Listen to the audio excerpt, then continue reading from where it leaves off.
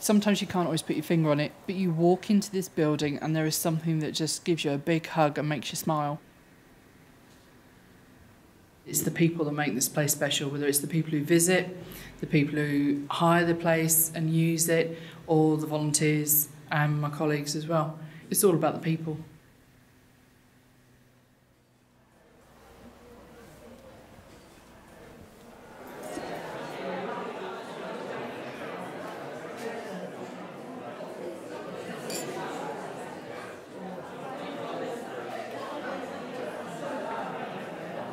This is locally based art, and that's been going strong now for coming up 10 years within this centre.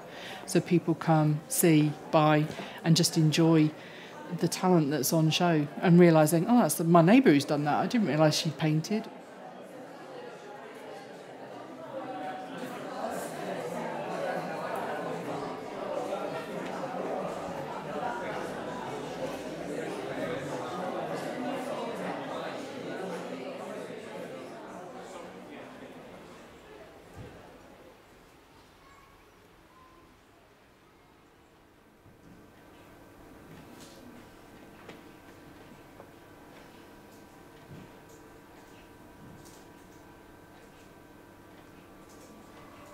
Someone came in tears the other day because they were worried that they weren't going to be able to feed their family.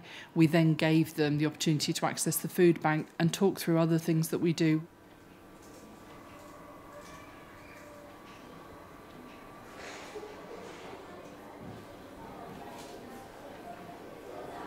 Yeah, the Youth Club's great project that we set up a few years ago now. It's not a just turn up and play table tennis and that's it.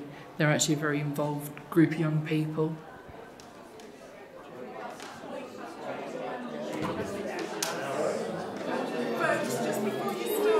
Our evergreen group is for over 50s. They meet every week and they have a planned programme of activities. So it's afternoon tea, games, quizzes, speakers, all sorts of things. One of the favourite sessions they do is the game session where they have board games out, play cards and dominoes.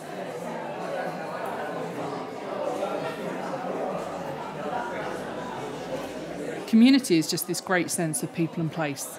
You have to have people who are passionate about where they are, and then you have to be passionate about keeping that place together.